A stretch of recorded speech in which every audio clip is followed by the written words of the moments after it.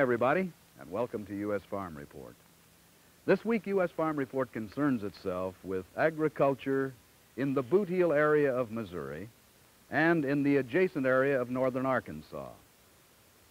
Now, as you know, when you talk about agriculture in the Missouri Bootheel, you must necessarily talk about cotton, because cotton is one of the Bootheel's leading crops. And when this reporter mentions cotton, it harkens us back to 1969, the month of December, and the NFO National Convention in Louisville, Kentucky.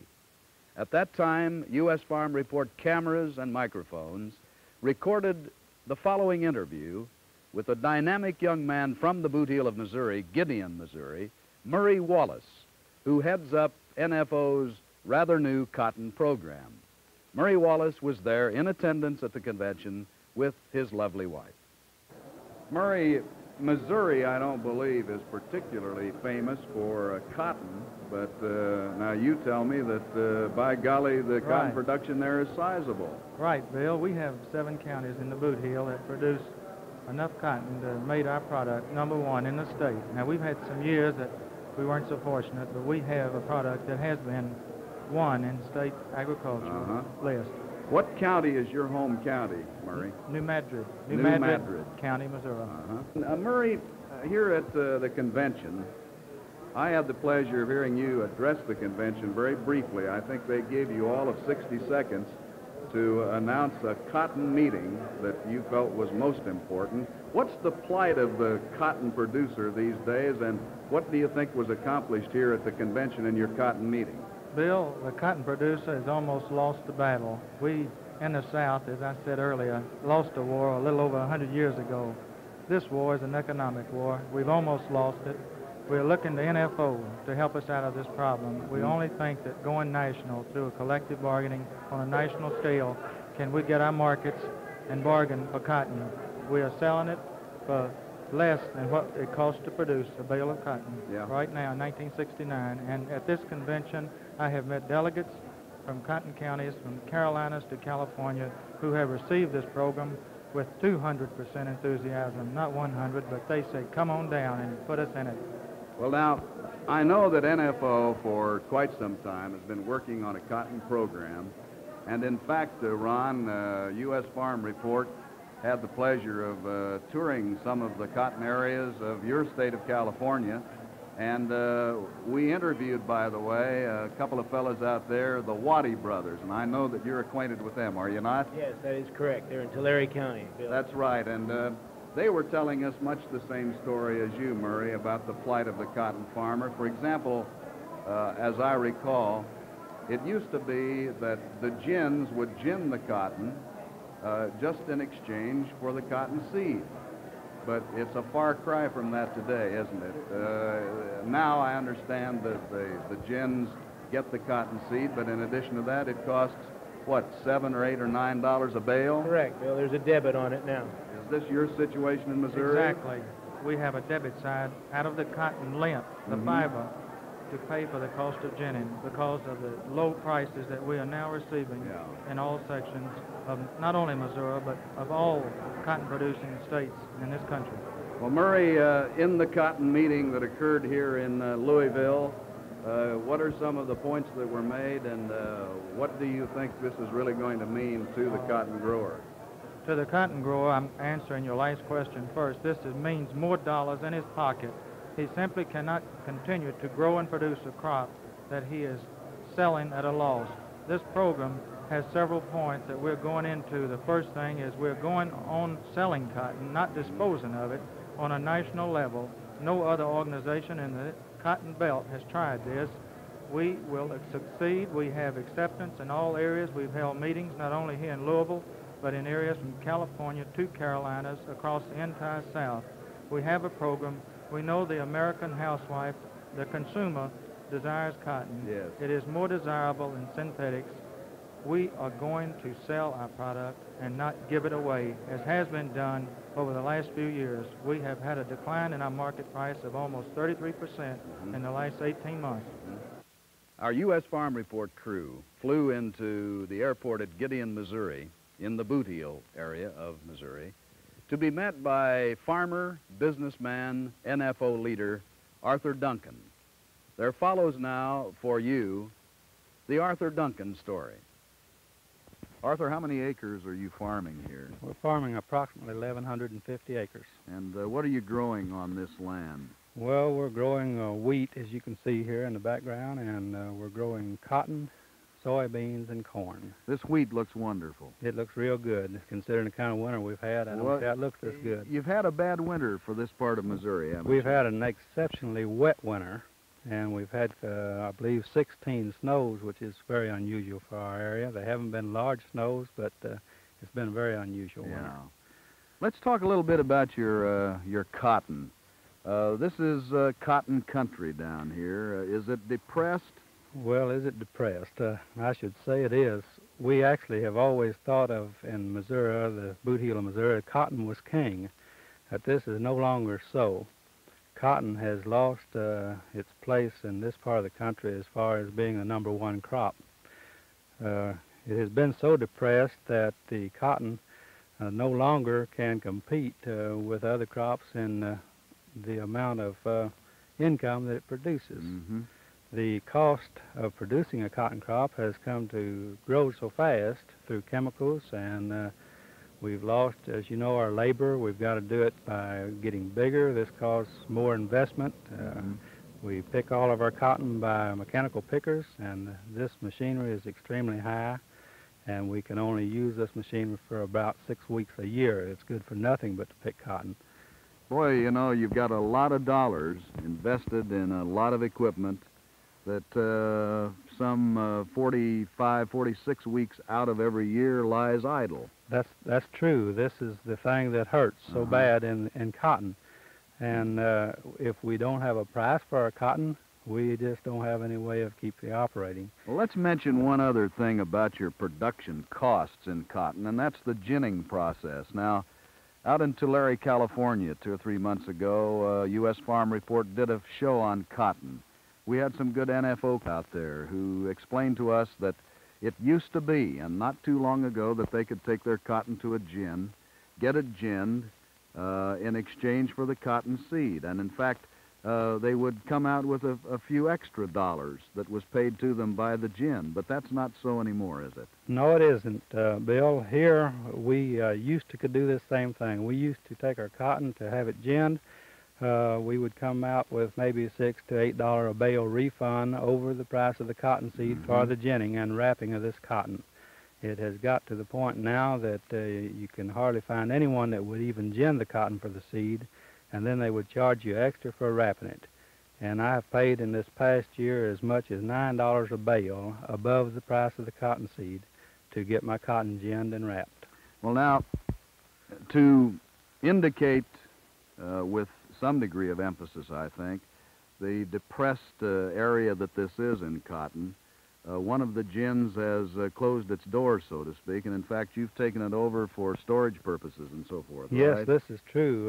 There have been many gins have closed. Many of them. Many area. of them. It's ridiculous to think of the investment these people have had that they have actually lost because cotton no longer is leading in agriculture in this area. Now, the gin that I bought was closed. The last year it operated was 1965. And because of the cotton problem, they were no longer able to stay in business. And they just had to, well, just almost go into bankruptcy, just walk off and leave the operation. Yes. Now, something is being done about it, however. We're happy to report. NFO does have a new cotton program. What effect has this new NFO program had, Arthur? Well, it has had very little effect to this time. Is it because it's so new? That's true. This program was only started in our area late in November. Now, many of the farmers, including NFO farmers, had not even known of this program in November, and consequently they sold their cotton for a price of about 35 to 50 points above the government loan. Now, this means to $2 to $2.50 per bale to the farmer over the government loan price. Now, he has been so depressed and the cotton that he has put in the loan in the past, he hasn't seen anything done with it. So if he could get a couple of dollars a bale more, he felt like he just better sell it, because that's more than he'd get if he went to the loan. Mm-hmm. However, many farmers in this area, like myself, did not sell their cotton. We felt that if there was no place in NFO for it, at least we wasn't going to give it to them. We wasn't going to put it on the market. They were going to have to get it from our government. They wasn't going to get it from us. Yes. Now, by not selling this cotton, we got a program started late in November. We signed up cotton in our county that was in the loan to be sold through NFO. And Mr. Murray Wallace, who is a resident of our county, is heading up the cotton commodity program for NFO. Fine young man, by the way, and a very enthusiastic young fella. I agree with you 100%. Yes, indeed. We feel like he's doing a wonderful job for us. It's brand new to him. He has traveled, as you know, all across the Cotton Belt, holding meetings, telling about this program, how they hope that it will work and how it can work. Mm-hmm. And the big job now is to get the participation of the farmers to support it. We have made a cotton sale through NFO. It has not been a tremendous amount of money more than we could have got anywhere else, but it has been a couple of dollars more a bale than I was offered in the fall. And $2 is $2, and that's a beginning, right? Absolutely. Yeah. The amazing thing, Bill, about this is the buyer has to pay for the interest on our loan. He also has to pay the storage on that cotton since it was harvested last fall. Mm-hmm. And he is still giving us a couple of dollars more than he bought cotton for last fall. So by the time he picks this cotton up out of the warehouse and pays the loan off, his interest and his storage, plus the additional money we get, is costing him approximately $10 a bale, Mm-hmm. more than he bought cotton for last fall. Yes.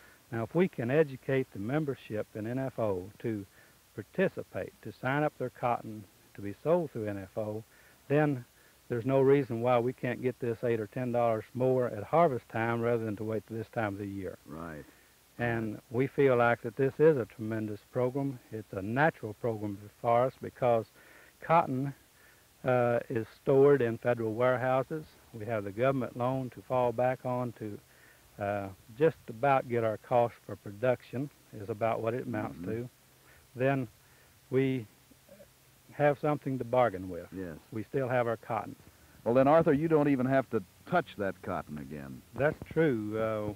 We only have the warehouse receipt that we get our money on from the ASCS office, and what we're actually selling is our equities when we Mhm. find the buyer. Mm-hmm. And by doing this, we have a natural, because we don't have to touch it. All we have to do is have NFO to find a buyer for us to agree to accept the price they bring back to us, and when we do this, it just collect our money. It's a NFO wonderful program. Yes, I'm sure it is, and I think that it'll probably get better as time goes by. I'm as sure as you are. Arthur, NFO is making some good accomplishments in this area with soybeans. This is true, too. For an example, last week I was trying to bargain for a sale of NFO soybeans, and I got a price from one processor who gave us a fair bid considering the market. However, I got a price from another. I'm sure this man realized I was dealing with other people, and although the market dropped a half a cent a bushel after he gave me his bid that day, and before the market opened the next morning, he had done bid 2 cents a bushel higher, but the market had went down. Mm-hmm. So this shows us that they know if they're not going to get the beans, they're willing to bid a little higher and try to keep the beans from moving out of their area into someone else's marketing area.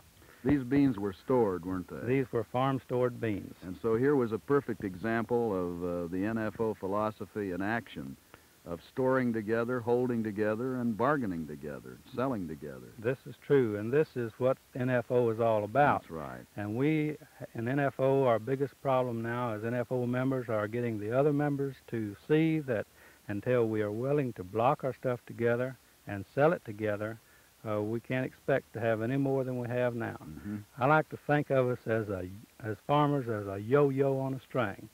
And you see, whenever you turn that yo-yo loose, it coasts back up a ways up that string and back down, and every time it gets a little lower. And this is the way we've been in agriculture. And I like to think that whenever our economy sees the danger, then they will ease the market up a little bit to give us greater hopes.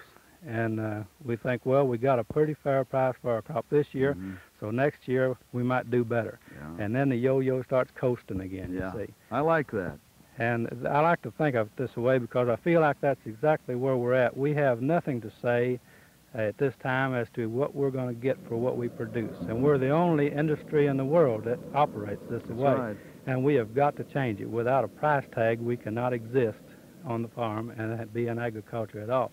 You know, speaking of existing on the farm, now here is a way of life that you've chosen. You want to be a farmer, and yet you find yourself having to go into other businesses to generate income in order to maintain your agricultural way of life.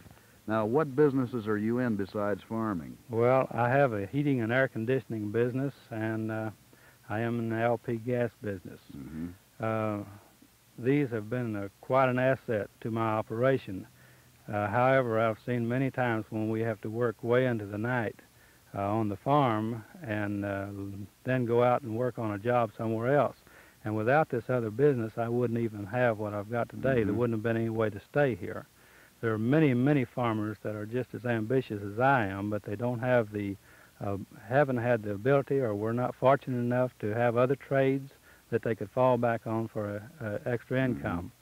And I know we all need to diversify, but it seems incredible when we think of the amount of unemployment in the country that a man on a farm would have to work from 16 to 18 hours to make a living that we're used to living with. And just because we're farmers, you know, is no reason for us to run around in our overalls and our gum boots 7 days a week. And a lot of people seem to look at the farmer with this aspect. They like to, when they see NFO go into a holding action or something, the first thing they want to look at is how many new cars they've got. How nice a home do they live in? And we feel like in agriculture we have the right to be on a level with the rest of the economy of our nation. And we shouldn't have to live in run-down shacks. We should be able to live like anyone else in the world. And we have a tremendous investment in agriculture. What do you have invested here? Well, approximately, I would imagine, in the neighborhood of $230,000. Are you realizing as much as a 3% return on that investment? This is just about what I realize. Does that include your labor? 3% will almost cover the investment and the labor. I just made mention a while ago that if we could get for our investment, or if we could get on the market what we have invested, 7 to 8% would be more than we make, including our labor and our investment. A tremendous amount more. After visiting with Arthur Duncan in the Bootheel area of Missouri at Gideon, we went aboard our airplane and in less than an hour's flying time landed at the airport at Wynne, Arkansas. Here we visited with Bill Owen, attorney turned farmer. Bill, I would imagine that this country really gets under your skin, particularly if you get away from it.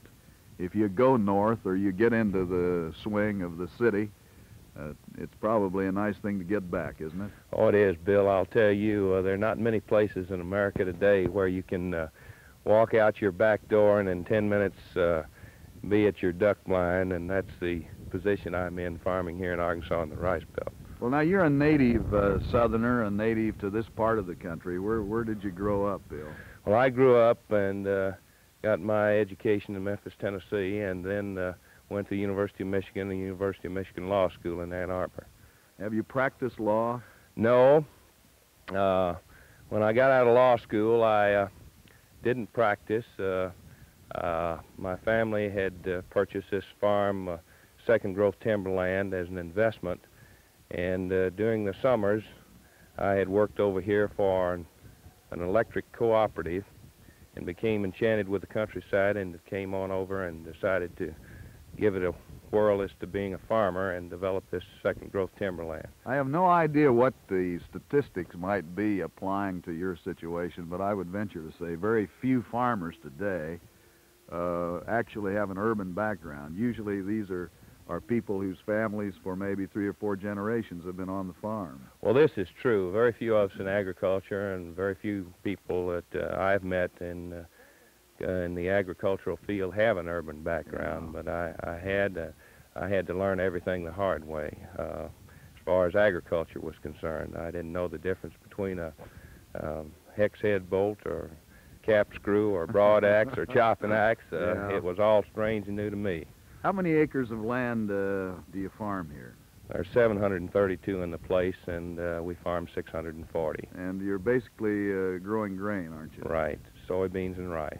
Well, how has it been in this area? What about your price structure for grain, Bill? Has it been a pretty tough situation? Yes, as far as rice is concerned, we're operating on relatively speaking, the same price structure as we were 20 years ago. And we've only been able to maintain any sort of economic position because of our increased production. Yeah. But we've reached a plateau now, and we are definitely in a cost-price squeeze. Now, has there been much effort through this part of Arkansas toward corporate farming or large farming? Yes, I wouldn't say a large effort, but there has been some effort. We have what we call the Delta farms east of us some miles over here across Crawley's Ridge. They have land here in Louisiana and other states, and it's a very large corporate operation. Bill, do you have any idea how they're doing? Well, according to Norman Higg, their general manager, they're in a better position now than they were. At first, they started trying to farm all this acreage themselves, and they found out that it just didn't project in reality as it did on paper. Now they have innumerable tenants who farm on a share, and they are doing better. But I frankly wonder at the amount of rent, the percentage share that the renter is paying, whether they can continue to attract and hold good tenants. How do you feel about this corporate trend in farming, Bill? Do you feel that the saving of agriculture really is in the saving of the independent farm? Yes, I do, Bill. I think the family-type farm, and let me say here that by family-type farm, as far as acreage is concerned, we may be talking about several hundred acres or several thousand acres. But this is the most efficient unit of production in agriculture today. The corporate farming structure, as evidenced by the experience of Delta farms, is such that their built-in efficiencies are more than overcome by their inefficiencies in having a hierarchy of personnel, managers, sub-managers, foremen, and so forth. And there's nothing more efficient than the man who is either owns his own land or is buying his own land, living and working on it. Bill, when did you first become attracted to NFO? Oh, I don't know, Bill, exactly. Time slips by. It must have been about 3 years ago. Under what circumstances, do you recall? One of their local field men called upon me, a gentleman by the name of Charlie Sisson, and interested me, and after that he was followed up by a man named Ray Hackler, and I talked with them and read some of their publications and read very thoroughly and digested their contract and was very much impressed. And so you became a member. This is right. What do you think about NFO now after having been a member for 3 years? I think that this is the only group organization in agriculture today that can save the family-type farmer. The farmer in the American economy today must be put in a position to price his commodity. Every other businessman does. Professional men price their services based upon their cost of production plus a reasonable profit. And for the American farmer to be able to do this is the only way that he can stay in and be a contributing part of the American economic life. Are you a bit disheartened at this time about the possibility of a legislation helping the farmer? Yes, I am, Bill. Before we had the one-man, one-vote rule and the restructuring of our legislative system, the farm people who were a lot more in numbers at that time, had a great voice in their legislative system, but no more. We are only 5.4% of the population, and we have lost our voice. And politics is a numbers game indeed, is it You not? bet it. You bet it is. Well, let's talk a little bit about your other affiliations with agricultural organizations. You belong to the Farm Bureau also, do you not? Yes, this is true, Bill. A year or so ago, I was president of the local chapter here in Cross County, and last fall in December, I was a delegate to their national convention in Washington. I still support Farm Bureau. I think if Farm Bureau were out of the picture, we'd have a void in agriculture. However, I'm very strong supporter of NFO, and I do not feel that belonging to both organizations is in any way incompatible. You can belong and support both organizations. I think they're both necessary. NFO has the organization, the structure, but it is a self-help organization.